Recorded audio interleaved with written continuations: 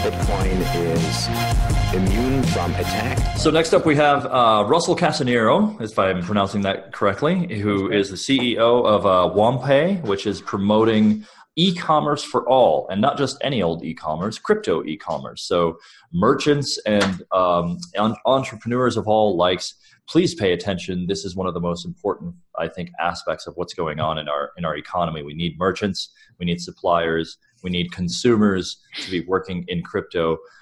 So tell us, Russell, a little bit about yourself and what you're doing in this space.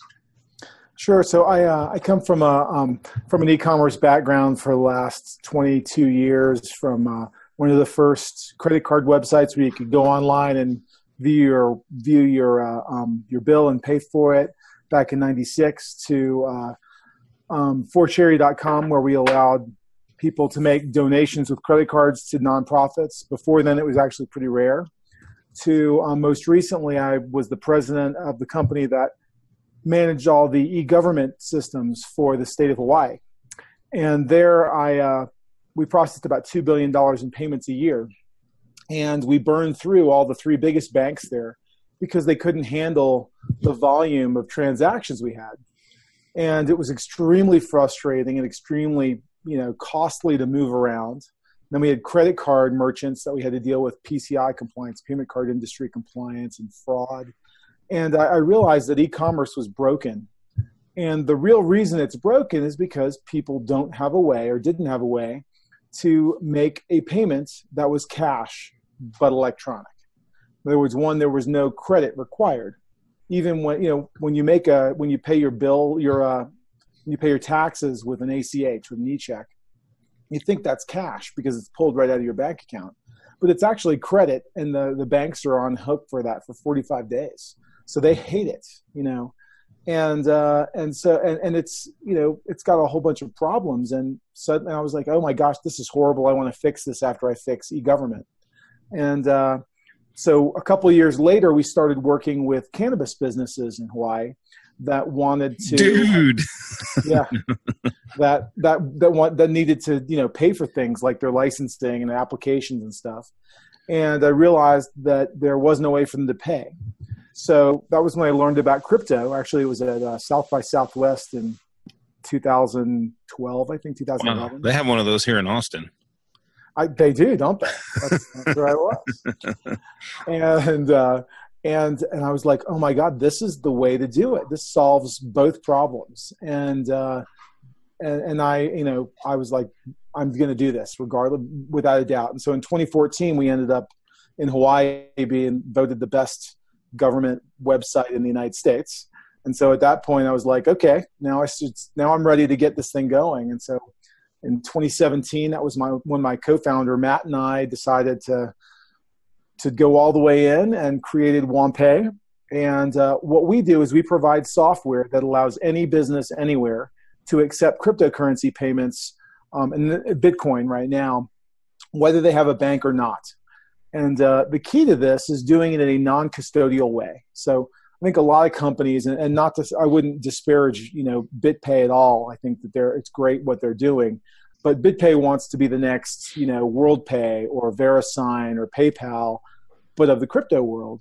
And what we believe is that crypto eliminates the need for PayPal and VeriSign and WorldPay because they can. Because you don't need that infrastructure that they have. There's no Visa network. There's no encrypted transport that has to go through. There's no passing of credit card information from one vendor to the next that can only get stolen. It's a much more secure, safe, simple, fast way to do transactions. And it's what we've been looking for. And so that's what we're all about. Are you familiar with how many people actually access your information on a credit card transaction? Because I was told it was 7. Like every time you do one credit card transaction, 7 different entities get your complete information. I've never been. I would say when my previous jobs, it was about 5. But I could see how if you went through a site that used a third party that also used a third party, then that could easily get up to 7. I mean, and the problem with that, right, is I like to show people, give your credit card to the merchant. The merchant then has that information on their computer or their device. That goes up to an acquirer. That gets passed to a merchant bank. That gets passed through the Visa network. It cascades in any one of those that get that have their data, leaked out for any reason. That's not just about that $12 transaction you paid for, but it's the full extent of your credit. So when merchants work with you, Russell, with Wampei, it sounds like you have a software option. How does this get consumed by merchants? This is a website integration, is a point of sale integration. What options are there? So they've got multiple options. It's a cloud-based service. So we'll either deploy it to we'll either host it for you on Amazon Web Services, or we'll deploy it to your Amazon Web Services instance, which is a really easy thing to do. Any small merchant could do it if they wanted to. Most choose not to. And then it's mobile friendly, so it can be used however we want. There's a REST API that allows for integration with e-commerce systems like WooCommerce and Magento, and also with point of sale providers. And so at this point, what we, as a merchant, and if you go to our website, Wampei, WAMPEI.com, you can look at the videos and actually see demos in the store or online. And the key, I think, for getting more adoption out there is to get more integrations with point of sale vendors. How many locations do you have currently? About 16. Nice. Let's start somewhere. Yeah, we were talking earlier with David here, who's still with us, about the non-custodial nature, or at least my personal preference of having non-custodial activities. Do you maybe want to share with the audience why you made that choice to prefer a non-custodial solution? Sure. So there's a whole regulated industry of money transmitters, and their job is to move money from one place to another because the two parties that are transacting don't trust each other. They don't know each other. They can't be sure that they'll be able to pay each other. Well, that is no longer necessary with cryptocurrency because I can pay you by scanning your QR code and sending directly to you. So there's not really a need for me, especially when you're doing an in-person transaction. The payment's there, both of you know it's there, and then you can exchange the product. So there's a whole, this trust factor. It was actually really quite ingenious, how the credit card companies came up with solving it, because there wasn't a way to solve it before. I mean, heck, they started it because a guy forgot his wallet and had a business meeting of like 25 people, and he had to call his wife to come bring his checkbook. And that's what really started Diners Club.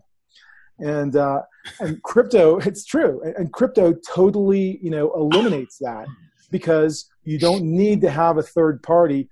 You have funds that settle, almost immediately. We typically have transactions going through at a very low level of urgency for just a couple of Satoshis per byte, which amounts to maybe 3 or 4 or 5 cents per transaction, settling in under an hour, which is, at the very best, or actually at the very worst, it is 24 times faster than the best alternative in more conventional finance. Right. Because with Visa, MasterCard, Discover, there is the multi-step of authorization, right, where you swipe it at the device, and then settlement occurs sometime later once the banks have negotiated all of their interworkings, right, through the BIS and all that.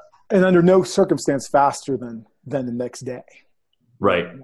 Yeah. And in most cases, up to 72 hours is I think general rule of thumb. But if you're going international, there could be any number of wrinkles in between there, right? Well, Stripe and Square commonly, for what they have, there's different grades of risk that the credit card companies have. They'll hold a rolling reserve for as long as 35 or 45 days. For some, and you can imagine for a relatively small business that can be a business killer. Yeah, especially somewhere like Venezuela, where the currency the value has just changed overnight. If you're waiting a month, then you're really not getting anything out of it. You're in a bad way. Yeah, a bad. You've now collected 1/5 of what you were hoping to collect. Right. Well, I think we're coming up at the end of our segment. Danny, you want to ramp us out and maybe we roll into the next phase?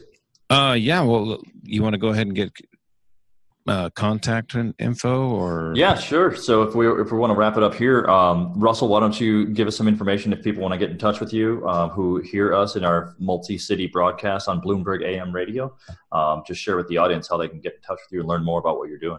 Sure thing. So our website is wampei.com, wampei.com. And you can also reach me at r@wampei.com.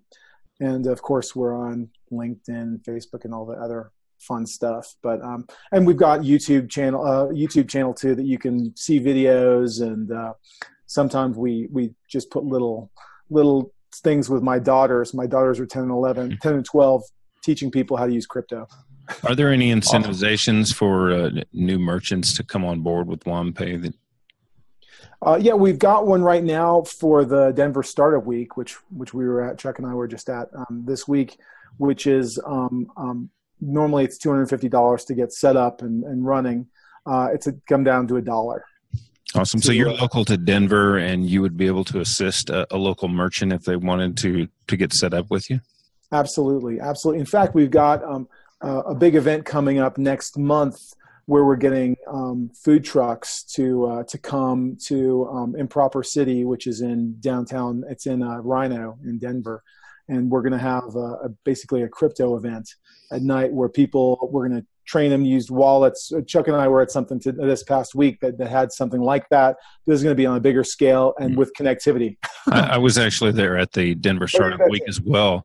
And cool. They were saying that that's going to be a regular thing there, that all of those businesses actually accepted cryptocurrency there. And this is going to be the actual blockchain hub for Denver. Well, I think Rhino should be. You know, if you look around there's about 6 or 7 Bitcoin ATMs already. We're trying to get as many of those cool restaurants set up to accept crypto. And, you know, whether they decide to use somebody like us or someone like a BitPay, it really doesn't matter to me. What really matters is that people understand that crypto commerce is the wave of the future. And it's a way for people to really control their funds and merchants to get out of the business of collections and factoring and then just doing their business. Yeah. Real quick, though, how do you differ from BTC Pay Server, or are you similar to them? I know cheapair.com said that they were using that, and it was a great alternative to BitPay. It's a good alternative. You know, it includes a full node and a lot more. There's a lot more server resources, and we want to make it so that a small business or a large business, it doesn't matter, can do this without really having to have IT. I know theirs is more targeted at e-commerce, and yours would be a brick and mortar service as well, right? Ours is e-commerce as well, since we have a REST API. Okay, cool. But they have a great solution. All righty. Well, that sounds good then. Thanks a lot. Anything else, Chuck? No, thanks for coming on, Russell. Appreciate your time. Thank you. All right. Cool.